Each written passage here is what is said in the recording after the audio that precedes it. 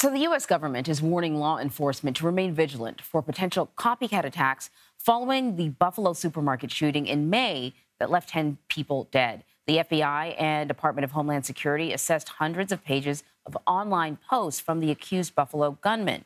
They say the suspect had invited others to view these posts minutes before the deadly attack. Authorities believe that he intended them to serve as a, quote, manual for future attackers. So CBS News Homeland Security and Justice reporter Nicole Sganga has been following this story for us, and she joins me now on the phone. Nicole, can you sort of go a little bit further into the scope of what was included in this document? Anne-Marie, good to be with you. And as you noted, DHS, FBI, and the National Counterterrorism Center here assessing that a 180-page manifesto and a 672-page online diary written by the alleged gunman in the Buffalo attack intended to serve as some sort of manual for future attackers. And law enforcement here concerned this spread of this information will likely enhance the capabilities of potential mass casualty shooters who might be inspired by this writing. Now, there are two main reasons why federal law enforcement remains concerned. The first, this writing contains tactics, techniques, and procedures used by the alleged attacker in the Buffalo shooting, everything from weapon modification to the types of body armor this individual sought out. Now, I'm not going to get into too many specifics regarding the writings themselves, not wanting to amplify further these calls to violence. But what I will say is the alleged gunman in this case, as our viewers know, chose a predominantly black neighborhood in Buffalo, and prosecutors have noted he espoused white supremacist ideas. There is a demonstrated history of racially motivated violent extremists citing inspiration from previous attackers, and the use of this information online, the spread of domestic violent extremism online, has contributed to this further. So how do we know about sort of how the document was spread, where it was posted, and just how many people have read it? Yeah, so law enforcement has refrained from saying exactly how many people have read it, but it has been over 3 months since the attacker first shared his writings with individuals minutes before he carried out this mass casualty attack.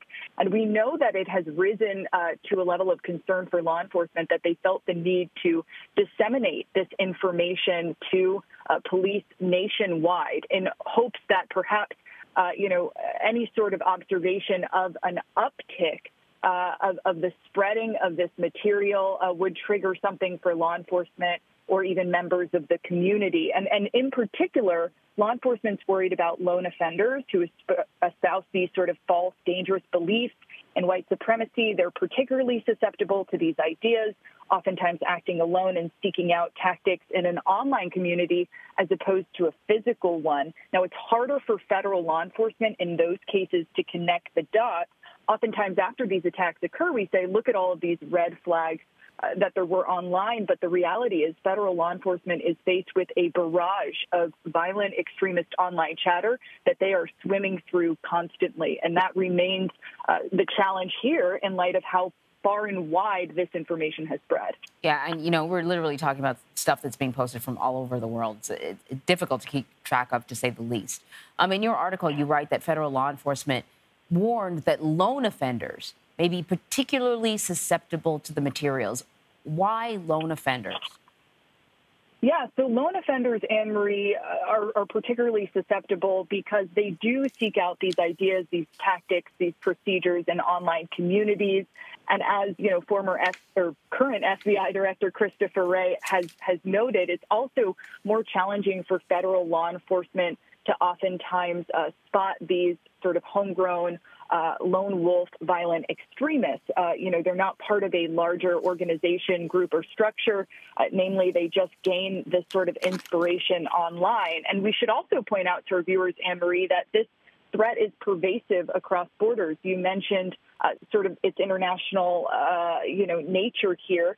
We often think about, when we think about these mass casualty attacks, some of the more recent horrific and tragic ones, the 2019 shooting in El Paso or Poway, California, the 2015 shooting at a church in Charleston, South Carolina, a 2018 shooting in Pittsburgh at Tree of Life Synagogue. But this is an international challenge. And so, the 2011 shooting that occurred in Norway, the 2019 shooting in Christchurch, New Zealand. The reason I bring up all of these different particular attacks, Anne-Marie, is because all of them were mentioned in these over 800 pages disseminated online by the alleged Buffalo gunman here. And so the concern that others will seek inspiration out from not only his attack, but those that came prior. And we know that there is a history of that.